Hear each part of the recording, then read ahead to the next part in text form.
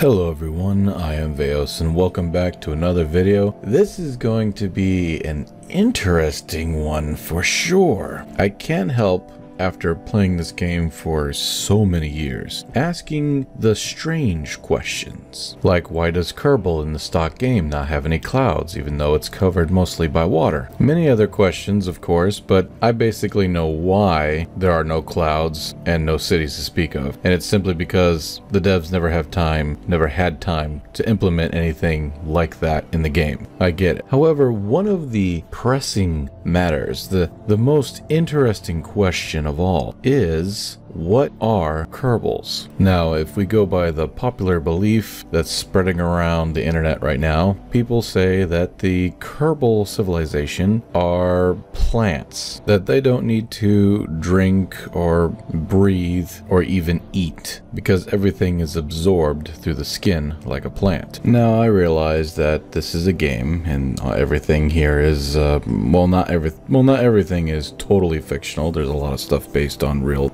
life things, but it's your game. You play it how you want, whatever makes it more fun for you. That being said, for me personally, there are way too many things about the Kerbal civilization, or Kerbals in general, that prove that they are not plants. Now, Shoddycast, one of the YouTubers that I watch, he's really funny and a really awesome channel. I definitely go and check him out, but he covers the fact of why walking, talking, active mammals, how photosynthesis wouldn't be close to nearly enough to keep a creature that is very, very active alive. And I'll leave a link to the video that I'm talking about in the description below. Basically, the process of photosynthesis takes a very long time. This is why no mammal or living creature that moves around and is very active on this planet uses photosynthesis other than plants. You don't see plants dancing in the street, running around and talking, hunting, building shelters, or even a space program. No. What are plants doing? Well, almost nothing.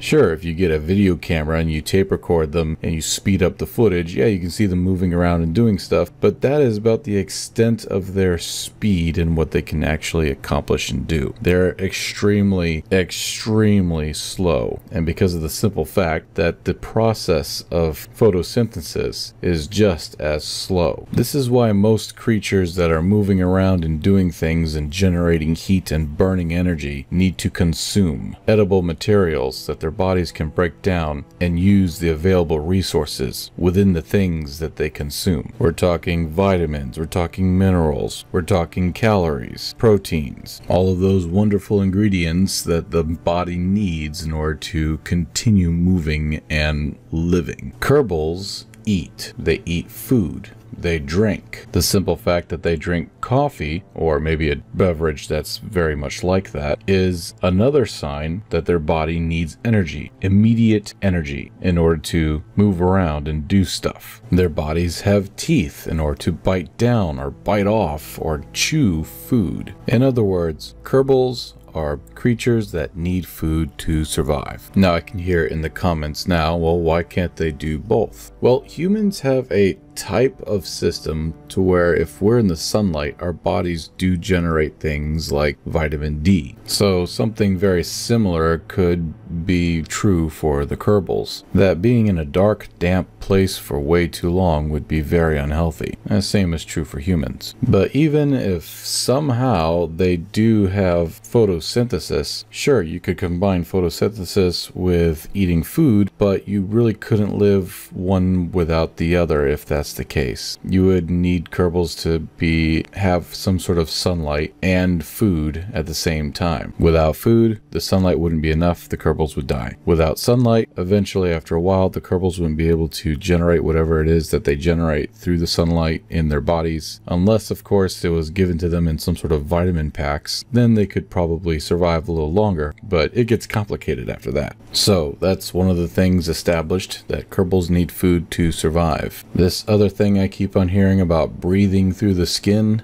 well, other than for an extremely rare case of a type of species like I think it's a salamander that doesn't have any lungs whatsoever, it breathes through its skin. Other than that animal, any other mammal that isn't underwater, like a fish, needs to have lungs in order to survive. I mean, I think there is a frog that doesn't have any lungs, but it needs to be submerged underwater constantly, like a fish. But that's like a very rare exotic frog. I think that one salamander, or the one creature that I was talking about that doesn't have any lungs, it moves very slowly. It doesn't move hardly at all. It's completely dependent on its skin exchanging oxygen through a very slow process, absorbing oxygen into its body through a very slow process. This animal moves very slowly. There's a reason why extremely active creatures like human beings, for example, need to have lungs in order to pump air into our bodies and exhale the waste gases. Our muscles burn oxygen. They need oxygen to survive. Have you ever gone running and after a while your muscles start to burn? It's because they're not getting enough oxygen and you start creating acid, which hurts a lot. And that's from just breathing hard. Imagine if you had to wait for the oxygen to be absorbed into your skin. Yeah, you wouldn't be going anywhere you wouldn't be going anywhere very quickly. Because even though they say breathing through your skin, you have to stop and think that the reason why we can breathe is because we have lungs that suck in air. There's nothing to suck in air through your skin if you don't have any lungs. You just kind of have to wait for the process to happen through the absorption of oxygen through your skin. That takes time. But where, Veos? Where, I hear you asking me? Where is their noses? How can Kerbals breathe in oxygen? Now, the game devs never really thought about this or thought this through. Obviously, they weren't trying to go that deep. They're just making a cute little game. And so they needed cute little people so that you can play with a bunch of green little people going into space. So really, it's anybody's guess. However, my theory about it is that they actually have noses that are on their heads. This kind of biological thing of having noses on your head is actually pretty common with life forms on this planet, so it's not out of the realm of possibilities. But Veos, wouldn't that mean that they got hair in their noses? Well, don't you have hair in your nose? It would actually be a pretty good place to put a nose in front of a hair shield, as it were, to help from sucking up different elements through your nostrils that you don't need, kind of like a natural filter. But of course, this is just a theory. It makes sense and it works for this discussion, but it could be anybody's guess. The anatomy of a Kerbal is extremely, well, up in the air. However, I have another theory about that. My theory is that Kerbals are actually evolved from a type of amphibian creature, like a frog. Mind you that we're talking about another planet here, so it's not like frogs exist on that planet, but maybe an animal that's like a frog. This implication of Kerbals evolving from frog-like creatures would explain why they have big boogly eyes and even fingertips that have bulbous tips or fleshy bits on their tips of their fingers, just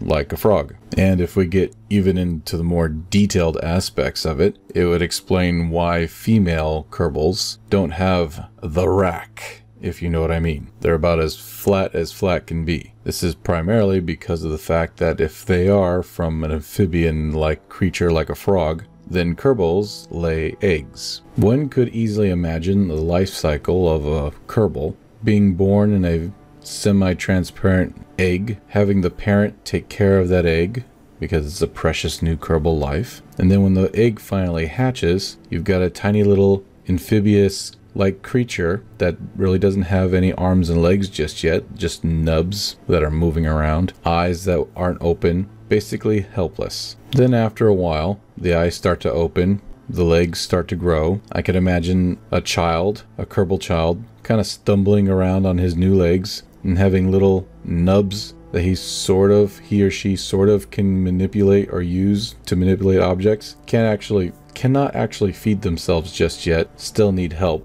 They still need help from parents to do that, or some machine contraption, who knows. And then finally, when they start to mature a little more, they take the form of your typical Kerbal being. Kerbal families could have a litter, or through long periods of evolution, knowing that it's a small little planet, if, you know, Kerbals were having a a litter of, 5 or 6 children per family, that would overpopulate the planet very quickly. So I'm thinking it'd be more along the lines of like human having 1 child per birth, 2 max, or like twins or triplets. Very rare, but it does happen. I mean, of course, the question still remains is that how does a frog-like species become a spacefaring civilization over millions of years of evolution? That would have to be covered in another video, but to generalize it, any predator would have to hunt down its prey. In other words, it has to use brain power to figure out problems and hunting strategies, which would allow for better brain development over time. It gets deeper than that, but that's completely for another video. Because they are still small creatures, I could imagine that their heartbeats would be very rapid.